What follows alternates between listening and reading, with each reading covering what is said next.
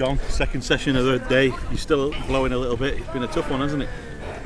Yeah, it's just getting harder and harder each day. We've been back in, but it's all part of pre-season. It's been good fun as well. It's been dynamic today. Yeah, it has been, especially this afternoon session. A lot more running involved than this morning, but hard as ever. A little 2-on-2 session with the teammate Richard Stearman. How did that go? Yeah, it's good for steers. Obviously, I'm not very good at defending, so it's pretty hard for me. Just getting big on studs down my shins and things, but nah, it's been good. How are you getting on with that? You've not got your old roomie now, have you? I've not, no. Nah, I think we're all gutted he's gone, but he needs to go back to playing week in, week out, and I think he'll do that next season. That'll be a good move for him, won't it? Yeah, he seemed happy with it. It's been on the cards for a few weeks, and I've spoken to him throughout, and I think he had that decision he said from early on. So yeah, I'm delighted for him to get the move, and it'll be good for them. Will you still see plenty of Couttsy?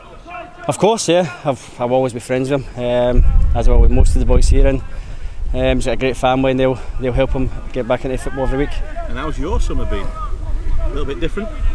Busy, yeah. Obviously been married myself, then had a couple other weddings, so not had much time to enjoy myself really out with that, but nah, it's been a busy summer, but one I've enjoyed.